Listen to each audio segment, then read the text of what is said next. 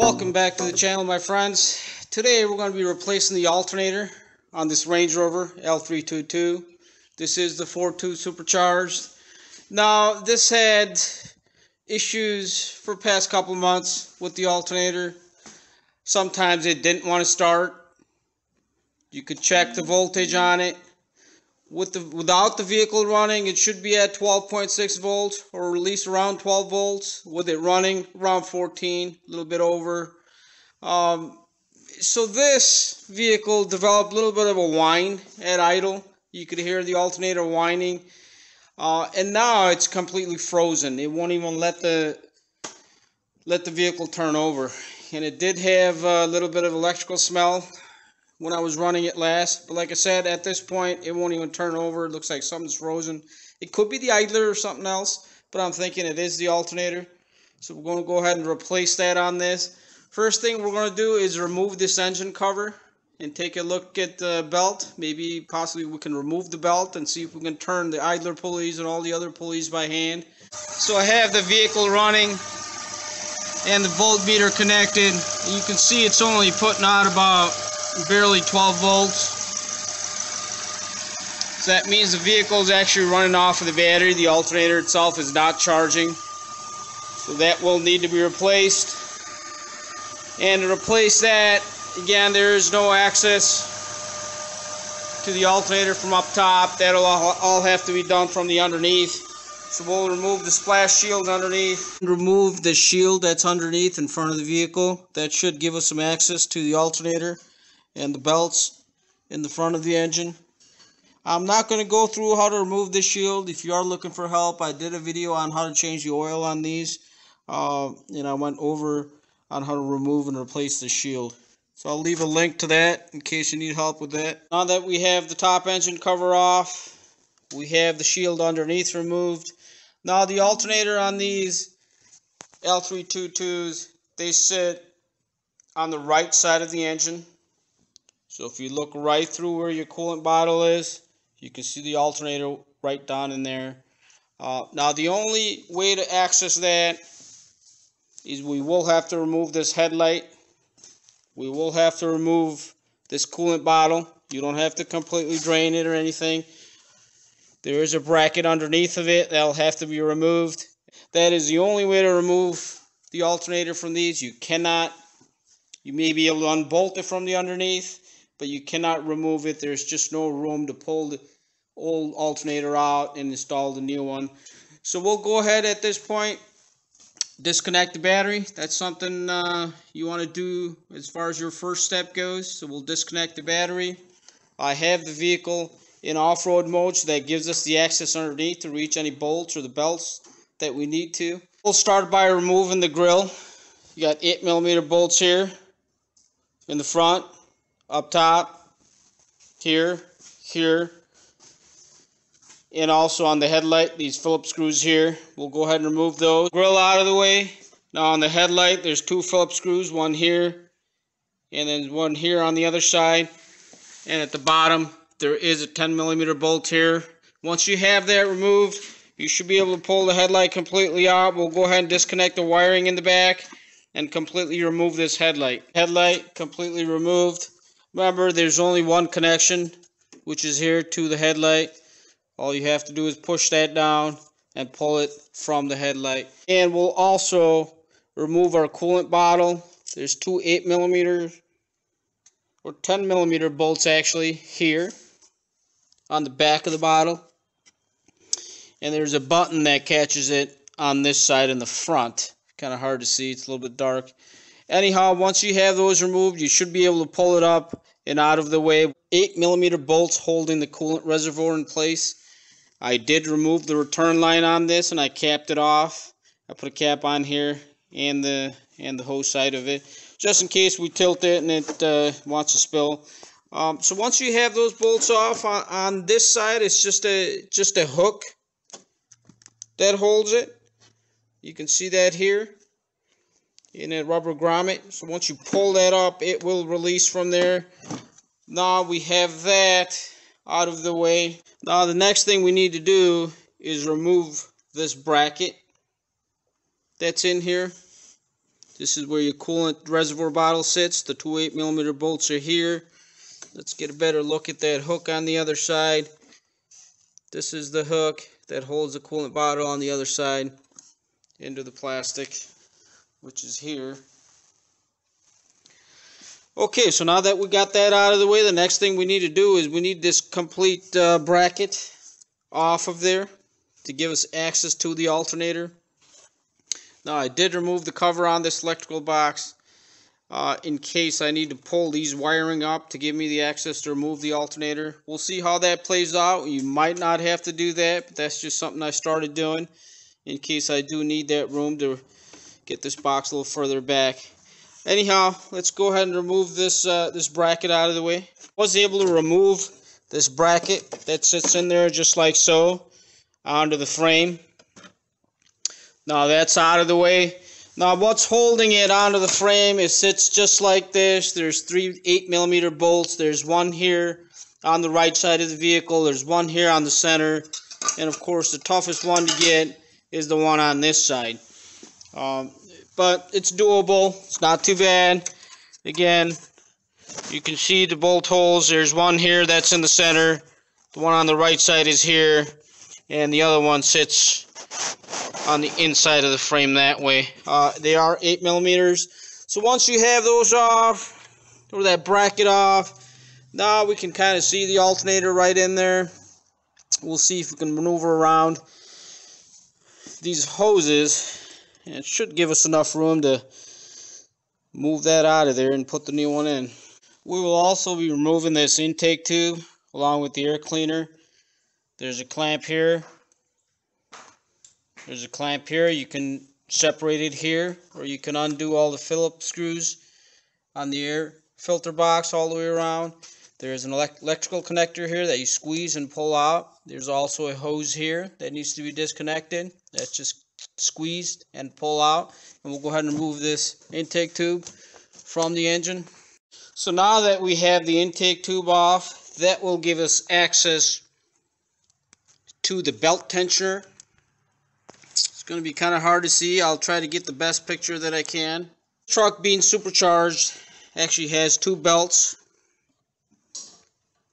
Still hard to see, but obviously you can see the supercharged belt right here, which is ribbed on both sides.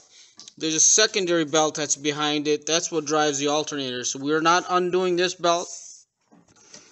We are looking to remove the belt from the alternator. Still kind of hard to see, but you can see this shiny piece here.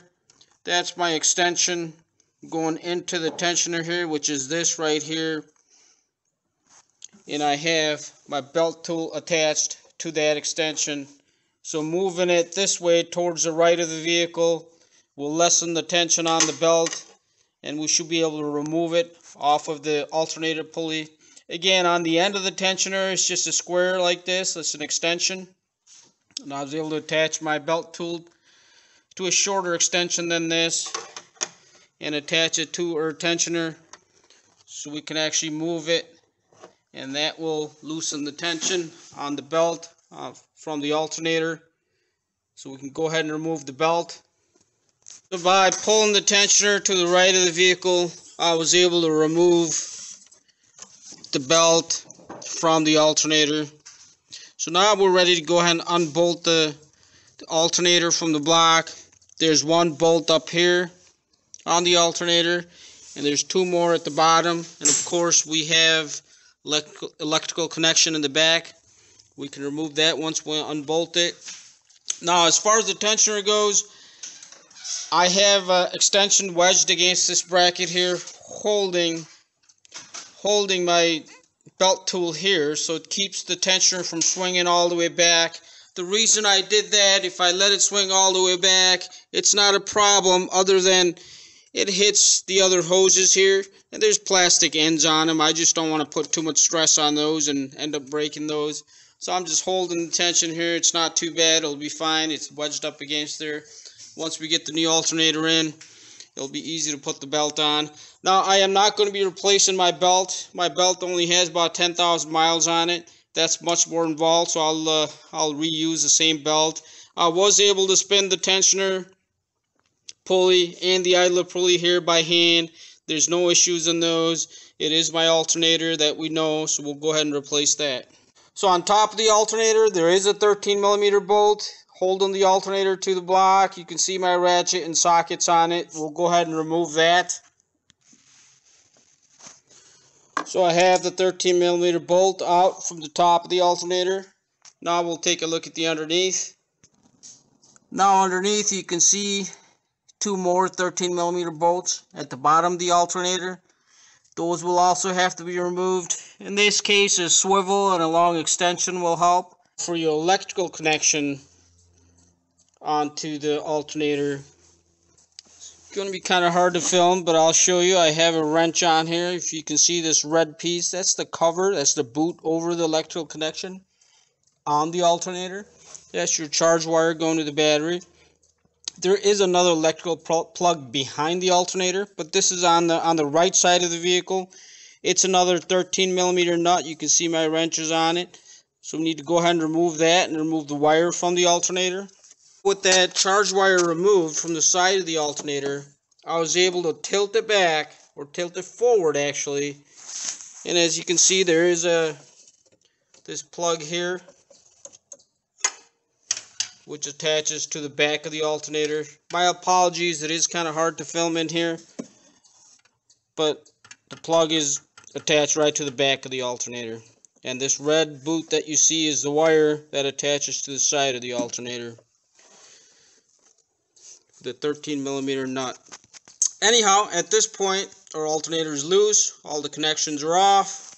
Now, we just have to fish that thing through here and out, and in with the new. So let's see how that works out. I was able to squeeze the alternator right out of there. Here is our alternator. That's definitely bad. It's just about frozen, barely turns. Anyways, here's what I had to do to get that out. You definitely don't need to remove anything as far as the electrical box, running wires, or anything out of that. There's plenty of room here, right through the headlight. Room here. One thing I did end up doing is disconnecting the upper radiator hose up here from the thermostat housing, or that whole piece. Thermostat's actually on the other side. But anyhow, you can definitely disconnect it here. But the whole thing was to pull it up. Disconnecting it here wouldn't have pulled it up this way.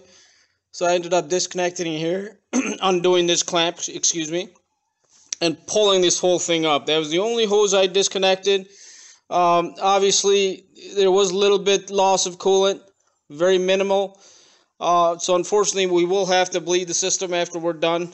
But that gave me enough room to squeeze the alternator right out of here. So there's plenty of room.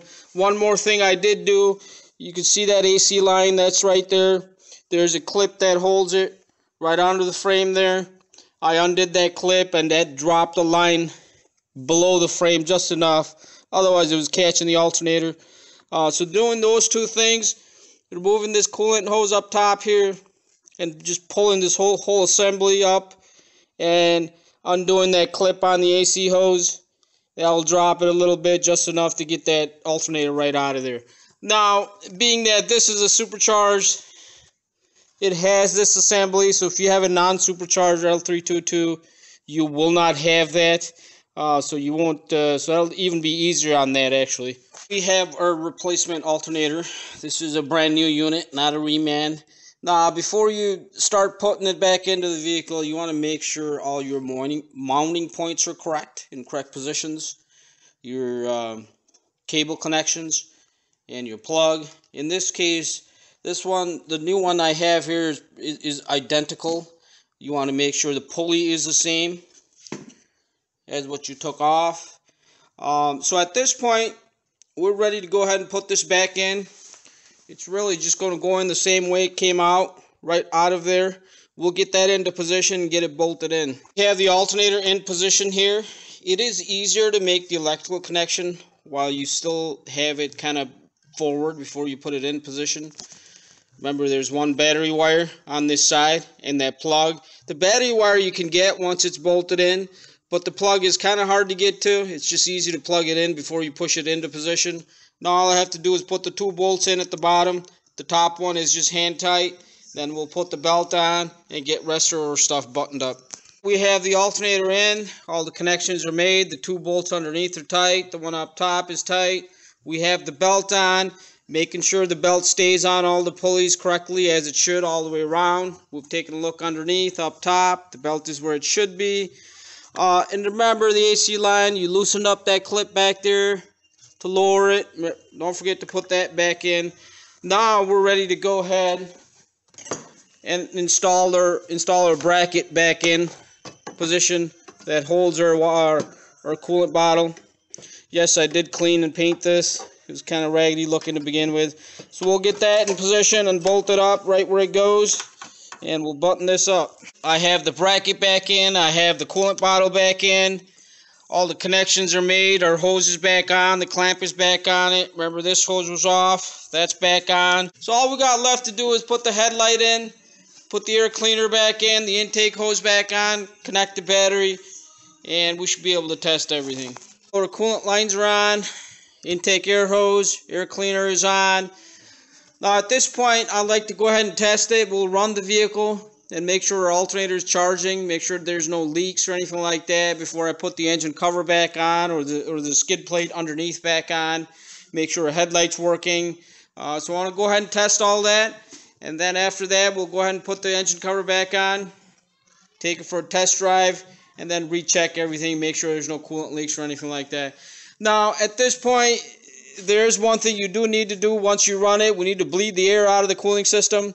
So we'll take it through its hot cycle, let it cool down, and cycle the cooling system. Here is a bleeder right on this. We'll leave that open as it's running. We'll bleed the air out of it, then top the coolant off. I have the vehicle running, headlights are on, all that is functional, and I have the voltmeter on the battery with it running. We're at almost 14.5 volts, which is perfect. That means our alternator is charging, so that is successful. So at this point, we'll let the vehicle get warmed up, bleed the air out of the cooling system. We'll put the engine cover back on, button everything up, take it for a test drive, and make sure there's no leaks. So at this point, our alternator replacement is completed. If you have any questions, comments, please do let me know. I thank you for watching.